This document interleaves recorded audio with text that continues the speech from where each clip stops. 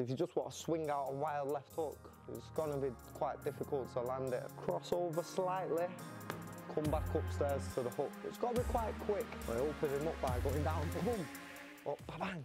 We'll do some drills where it can help you set up the attacks on certain moves. So for example, we'll look on setting up the left hook to start with each other. So there's different ways how you can sort of set it up to go through your left hook. Sometimes if you just want to swing out a wild left hook, it's going to be quite difficult to land it unless you time it. So if I timed it, that might be, if my partner's looking to knee me, then I might time it and boom, go for the left hook as they're looking for the counter. But we're going to use it off an attack. So I'm going to try and show you some different methods on how we can get this through.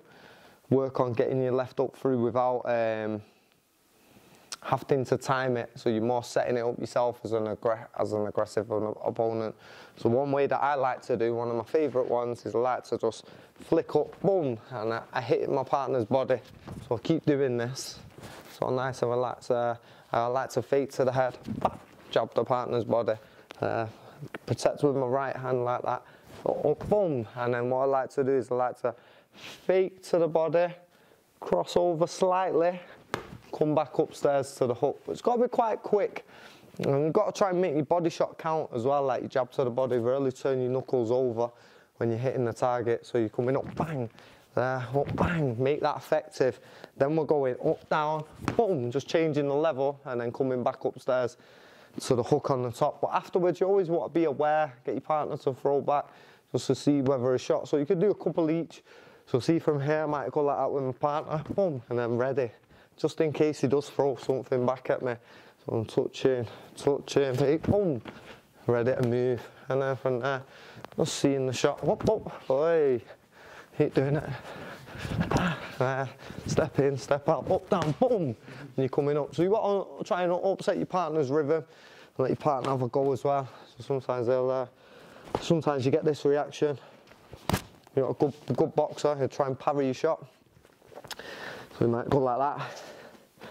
And that's perfect for you there, because then you're coming up, bang, and it might not be the knockout shot, but it's perfect to set it up for the big right hand afterwards to follow up. So I like that one. I like doing this combo as well to drill it. So we go fake downstairs, hook cross. Yeah, and you just do that fast to each other. So you're aiming to throw the hook and the cross as sharp as you can. More power in the cross than the hook if you add in the cross, but you're still doing both. Try and tighten up your hands and actually hit him. So we go one, second time, I'm going 1, 2, 3. So I make that, I'm just going to do the second bit, yeah, fake, hook, cross. You just cover your head, bro. Very important.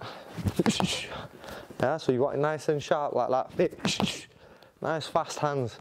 And more stiff with the right, and it's short, I'm pulling it back, keeping it here. Nice and short, then my partner might have a go. And let him, oh, go on, there you go, yeah. I'm trying to get that right hand through without him seeing it, open him up with that left hook. But I open him up by going down, boom, up, bang, fast with that hook and the cross. You can do 3 each, yeah, you have a go.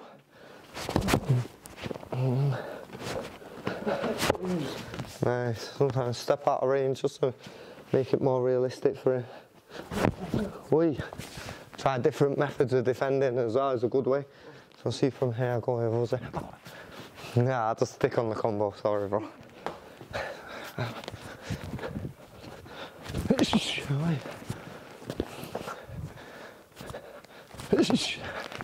Nice.